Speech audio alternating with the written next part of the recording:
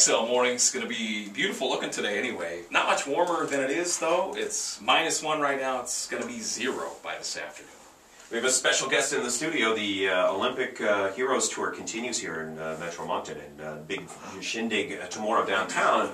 Denny is here, and Denny is, I assume, are we your first interview this morning, or are you? Yeah, so thank you for getting up early.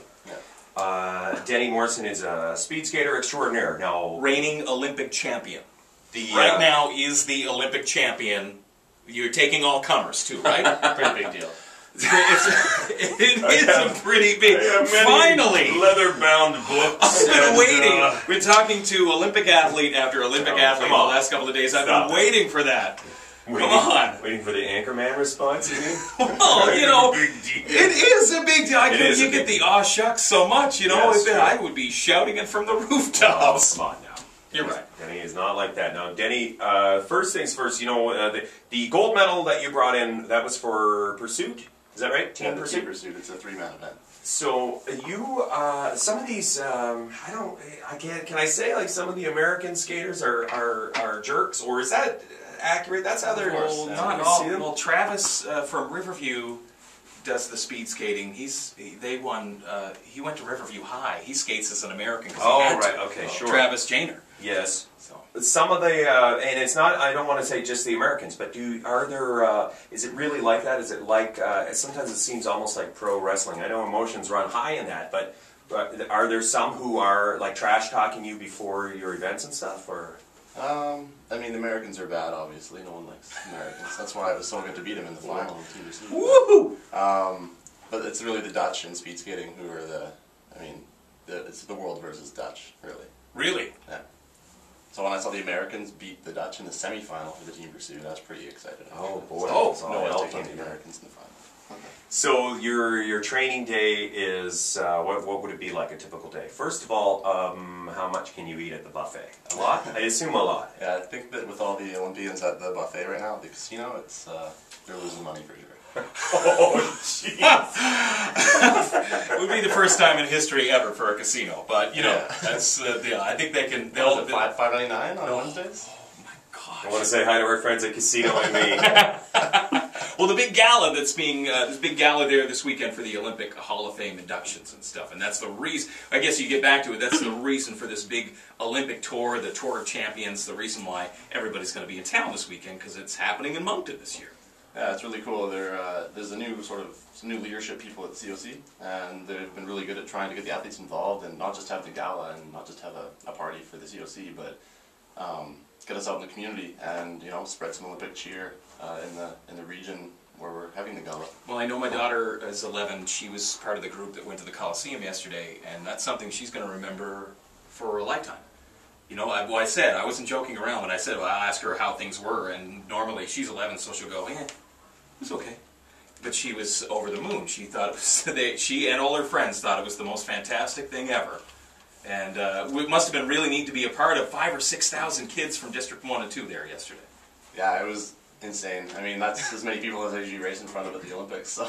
Wow. The screaming in there, the high pitch, I mean, it left me with some hearing damage that left me in my lifetime as well.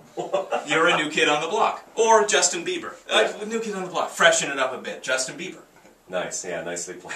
Okay. So, when you're doing things like this, do you still have to train, or how does that work? Do you... our season usually ends mid-March, and then we start again May 2nd. So. Okay, so you had a little time off. A little time off. It's usually 4 to 6 weeks. Sometimes I stretch it to 8. Denny was telling us he doesn't have cable. And that's when we almost canceled the interview. We thought we have absolutely nothing in common with this fellow. Then he stood on the counter and professed his personal love for the internet. So, that's right. It was all right. So you're not a couch potato. Even when you're not training, there's always you're an active guy, right? Yeah, exactly. So, I mean, in my off-season, I call it the off-season because I'm not supposed to be training, but it's like snowboarding when there's snow, and then once it goes away, it's time to start mountain biking. Mountain biking. Until training starts. So we have to salute Netflix because they get you through some of the quiet nights where you don't have cable, and we're trying to get Netflix to sponsor Denny now. You'd be the first Olympian thought we were going after a beer sponsor. Also, well, we wanted to know off the air. We were asking Denny about the sponsorships and stuff because I know you probably get asked to sponsor, and you have a couple of big sponsors. Do you want to mention? You're a Nike guy, right? Yeah, I'm a Nike athlete, and one of my first sponsors is CE Franklin, which probably isn't too prevalent out here in Moncton. They're an oil and gas supplier, kind of for piping and valves. I don't know if you guys know anything about that. See how we turn the interview around on us. You want to hit us with some piping and valves questions? That's tremendous. But do you get people? Are you limited to what you are allowed to endorse, or when people want to support you and they are a corporate face? Like if a beer company says, you know. Yeah, beer companies are tough. Just any alcohol, because liquor companies can't use celebrities. Right. To be considered celebrity to endorse any product, so they just use actors.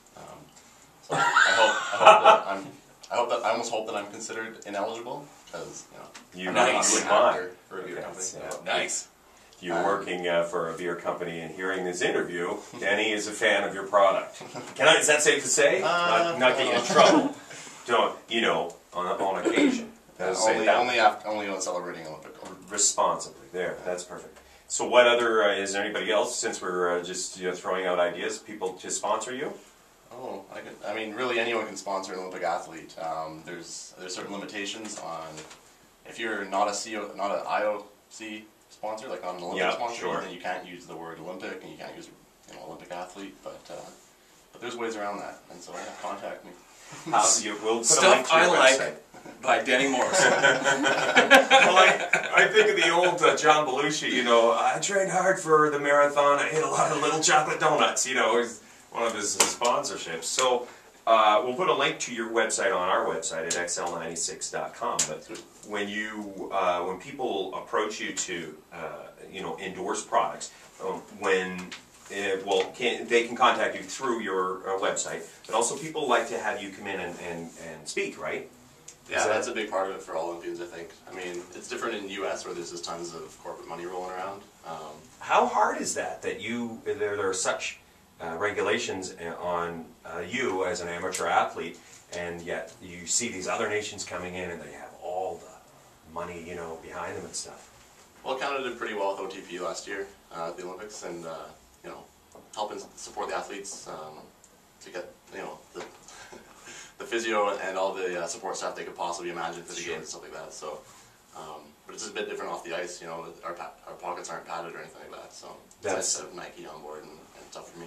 Well, because you're here. You must have a lot of obligations, and I know my daughter mentioned yesterday how nice it was that you guys all got vacations from your jobs.